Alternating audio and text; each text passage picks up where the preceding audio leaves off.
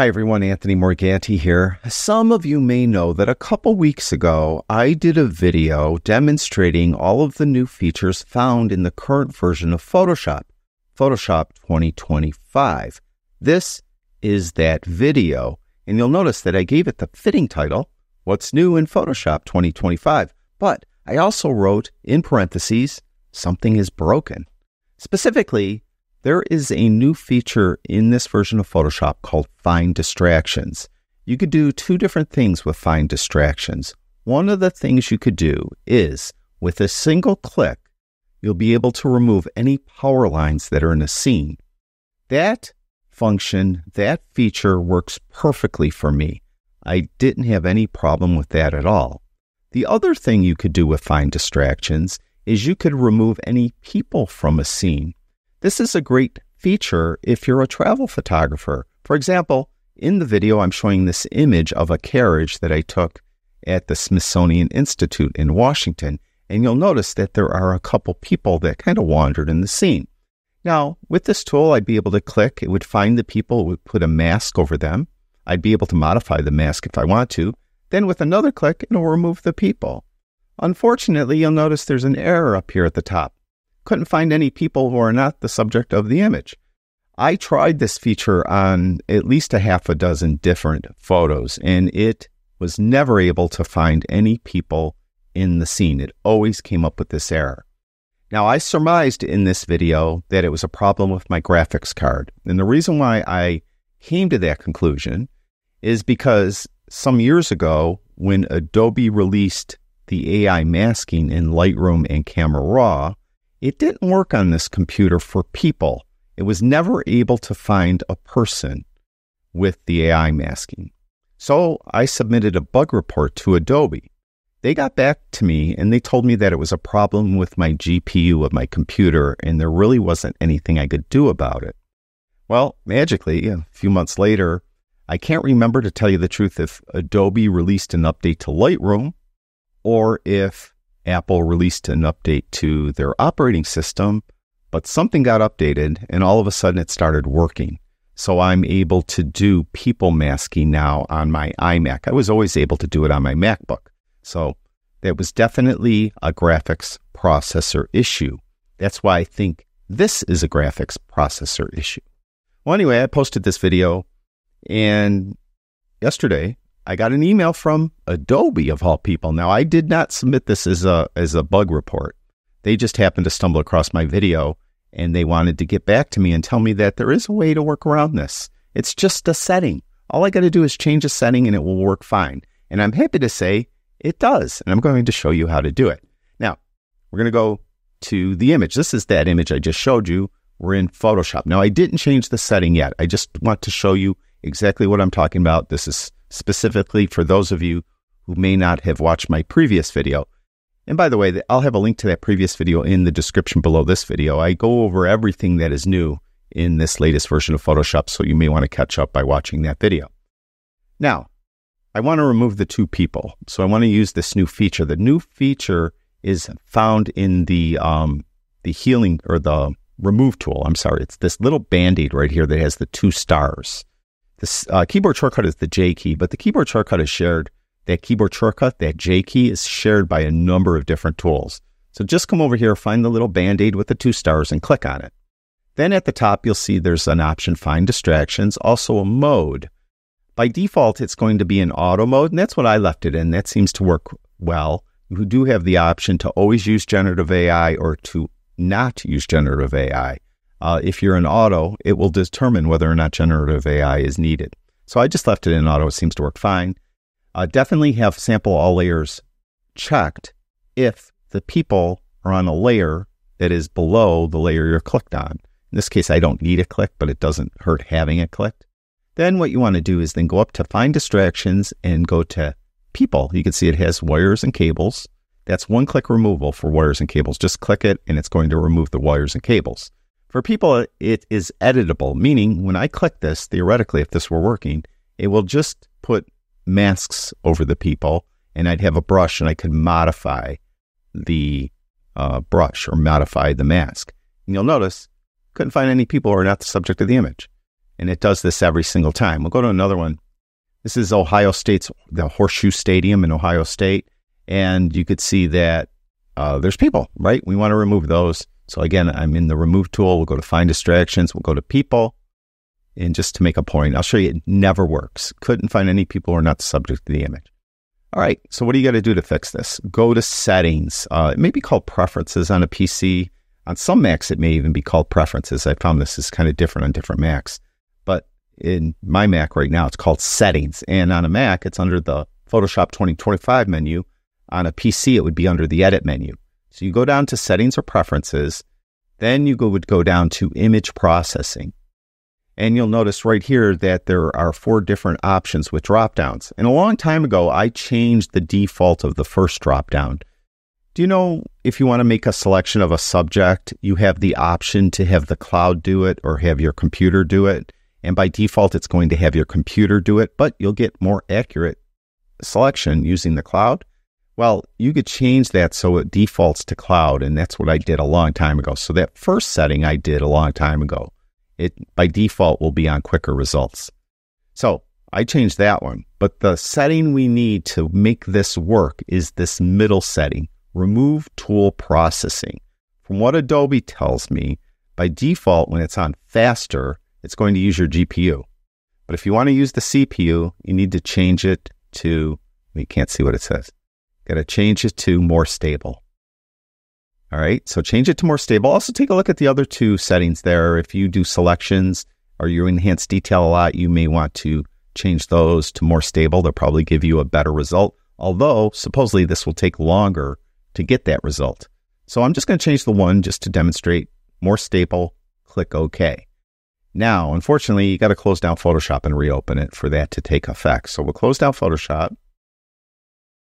And then I'm going to load these 2 images back into Photoshop along with a few others. All right, so we have some images here. I'm just going to drag them all into Photoshop. Now this will, because we're using this new, option where it's using the CPU, it does take quite a while to do it. And even like removing wires, that worked fine for me prior, the remove wires feature. Now, it still removes wires when I have this function turned on or this option turned on. It still removes wires perfectly, but it takes longer to do it. All right, so we have this image here, again, the Smithsonian Institute of the Carriage, and we have the 2 people. We are on the remove tool. We're going to use auto. We're going to find distractions, and we're going to go to people. All right, now it's going to take a second to find the people there. It found the people, and it found her shadow, too. Now, you do have this brush. You do have the actual healing or the actual remove brush. I keep trying to call it a healing brush. But you could come in and modify this if you need to. And I'm going to show you an example where I may have to modify it. But I like that. So once you're satisfied with that, what you would do is come up here and click this little check mark. Then it's going to use your CPU to remove those people. And it does take a little long. So on some of these, I may have to pause the recording and then come back and we'll take a look at it. We'll let it do its thing. Totally, almost totally. But it's working on it. And I do want to give you a commercial very quick. Why don't I do that now while it's doing this? Because it's going to take a while. I am taking part, again, in the Photoshop Virtual Summit. This is the Virtual Summit 6. It's 5 days, 40 classes. It's totally free. How it works is each day a number of classes will go live, and you'll have 48 hours to watch them all you want for free. When that 48 hours is over, then the class goes away and you can't watch it anymore. But if you want to buy a VIP pass, if you buy that, then you'll be able to watch any and all of the classes for free forever. So you have the option to buy the VIP pass.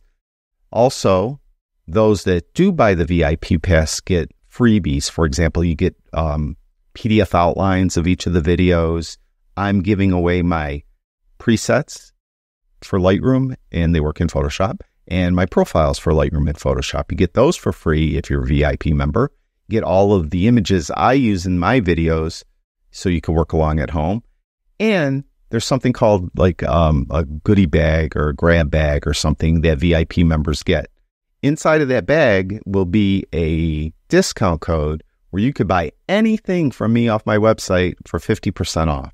That includes all my courses, Photoshop, Lightroom, Topaz, and any new ones I happen to come out before that discount code expires. And that discount code will last for a week after the summit ends. So it'll last during the summit and then for a week after the summit ends. So check that out. I'll have a link to my website so you can check this out and maybe become a VIP member of the Photoshop Virtual Summit 6. All right, we're back, and you look, hey, it removed the people. I actually did an excellent job. So remove the people just dandy. Let's try another one. Let's go to, not that one. Let's go to the one of the Horseshoe in Ohio State University. And we have these people down here, right? So again, we're on the remove tool. We're going to go to find distractions. We're going to go to people. And it usually finds the people actually pretty quick. It's just removing the people takes a little longer. Now, you see I found the people. We have the masks. It looked good. So we'll just click the check mark. Now, when this was in beta, the curious thing, if you watch my other video, I mentioned this. When this was in beta, in the beta version of Photoshop, it actually worked on my computer without changing a setting. It worked fine. It just, when it went live, it stopped working for whatever reason. When it was on my computer in beta, it worked, but it didn't work very good. It really kind of messed up the background often. I've noticed that this version, the live version, the real version now works a lot better. You can see it worked great. It moved the people, the barriers and whatnot that were behind the people look natural. So it did a great job. Let's go to another one with people way off in the distance. This, of course, Niagara Falls. We have these people here. I'm not sure if it's going to grab any of the people back here. Let's try. All right, let's go to find distractions, people. Yeah, we'll let it do its thing. It's got to find them and it's going to put the overlay. Yeah, it did. It has overlays on most of the people in the back and all of the people in this part here. And then we'll just click the check mark. So if you're a travel photographer, this is great because I don't know how many times I was somewhere and I wanted to get a photo of something famous. And there's just so many people milling around. It was just impossible to do it. It does have its limitations though. And I'm going to show you that in a moment because it just sometimes if there's just too many people, it won't work. And I have an instance when I was in Washington, D.C., and it was the Cherry Blossom Festival. If you've ever been in Washington, D.C. during the Cherry Blossom Festival, you'll know that it is probably the most crowded the city is outside of an inauguration. So it's pretty busy.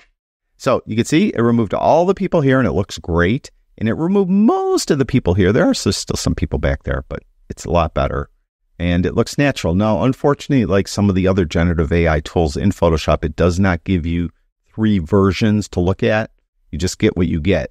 And if you don't like it, you're going to have to undo it by hitting Command or Control Z as in zebra, and then try it again. Because it seems to give different, like most generative AI things nowadays, no matter what application you're using, it doesn't give you consistent results. It may work one way one time and work a different way a second time.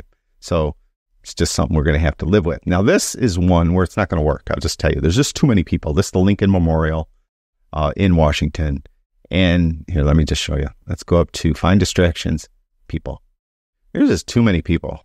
And it's, I tried this and it found a little person right here and a person over here, but it ignored all the people in the middle. So there's just too many people taking up too much of the frame, and it won't work. Now, this image here may need some modification. So that's why I included this image. So we're going to go up to Find Distractions, People. Now, again, as I mentioned, this gives you different results every time. So it's kind of hard for me to say, here's what's going to happen, because it may not happen. But I do notice that when it does do its masking, it consistently masks the same every single time. So when I tried this in practice, it didn't mask this little phone that's here, didn't mask some of the bottom part here, and it didn't mask all of this person's shoulder over here. So I'm going to leave it like that and click the check mark. Now, what happened when I did this before I started the video and I left it like this, it put people in there. It actually put a headless person in there. It was really weird. So I had a headless person in the scene. but I was able to fix it. I'm going to show you how to fix it too. So we'll let it do its thing, and hopefully it puts a person still so it's not making a lawyer out of me. A headless is optional. We'll let that, but we'll see. And it's coming along. And surprisingly, the fans on my computer aren't going full bore like sometimes they do when you do this generative AI stuff. Really seems to be a taxing procedure on your CPU and GPU. Doesn't seem to be the case. Oh yeah, we got the headless. We got two headless people. There's one here, and there's one here. So that isn't good, right? So we're going to undo that by hitting Command Z or Z on my computer. It's Mac. On a PC, it's Control Z or Z. So we're going to do it again. We're going to come up here, find distractions, people. Now we're going to have to modify this. So once it brings us this selection, we need to come in here. We need to make sure that we got all the shoulder. And I'm even going to get rid of this sign. All right. Even though it's a people thing. It doesn't get like all along the bottom. I don't know if you could see it, but it didn't get all along the bottom area. And we have this phone here. We have this little junk there, and we have the top of this sign here. That's all I did last time, and it was able to work perfectly. So we'll click the little check mark and let it do its thing.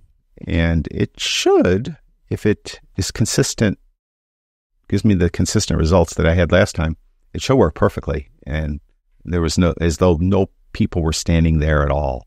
And the background looked perfect. Everything fit. Abe Lincoln was happy. I was happy. And it should be done any second. It does take a little longer doing it this way, though, if you're familiar with it. But if you're getting weird results or whatever, just change it in, from the faster to more stable, and restart Photoshop.